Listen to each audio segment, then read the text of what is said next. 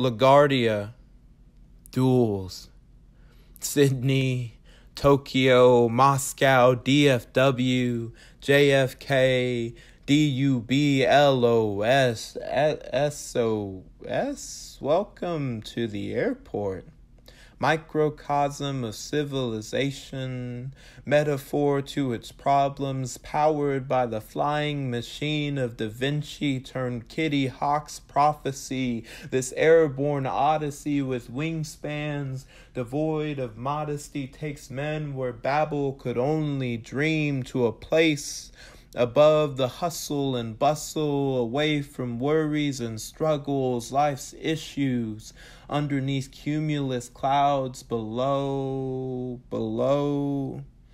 the seat, or above in the overhead. Sir, the bags go below the seat or above in the overhead. Over here, overwhelmed, misunderstood, numb-feeling people will try to defy gravity in threes, just get from point A to point B, even if that means eating airline food.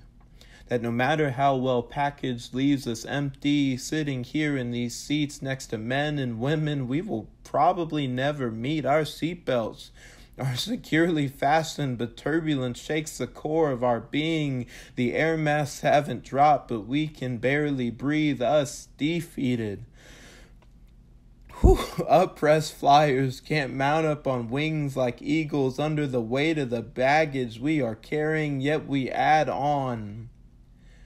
Pack, tight, tie, down, roll up, squeeze in one more, because carry-on or personal items are permitted as long as they fit within our dimensions, so customers can feel free to load up, make space, zip lock, strap on, play backpack Tetris, carry on like wayward sons of false peace in aisle seats and in-flight movies that can't even begin to prepare you for the world after airplane mode turns off, because the descent of 30,000 feet opens the gateway to corrupted customs that breed generations of people to claim baggage that was never theirs to collect. We chase them round and round the carousel and go to great lengths to get luggage the good Lord knows we will regret, burdens we can't handle, yet we hold them by the handle and walk out automatic doors so we can find ways to shove souvenirs in our cases for the trip back.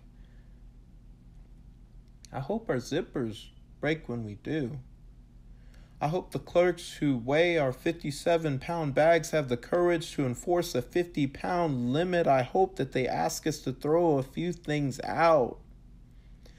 The heavy things, the explosive things, the hatchets we should have buried a long time ago. I hope the luggage x-rays show how crushed and suffocated things are on the inside. The body scans show hearts trying to fly with terminal illnesses. I hope we get profiled as terrors to ourselves, have TSA look into the depths of our soul and ask us hard questions that reveal that we are just good people who are trying to carry too much. I hope we ask for wheelchair assistance because we are tired of carrying the weight of the world on our shoulders, the heaviest boulders down to the nagging pebbles in our shoes. May we choose to take on easier yokes Delta, and pack burdens light, because that is the only way that we can truly settle in, and enjoy your flight.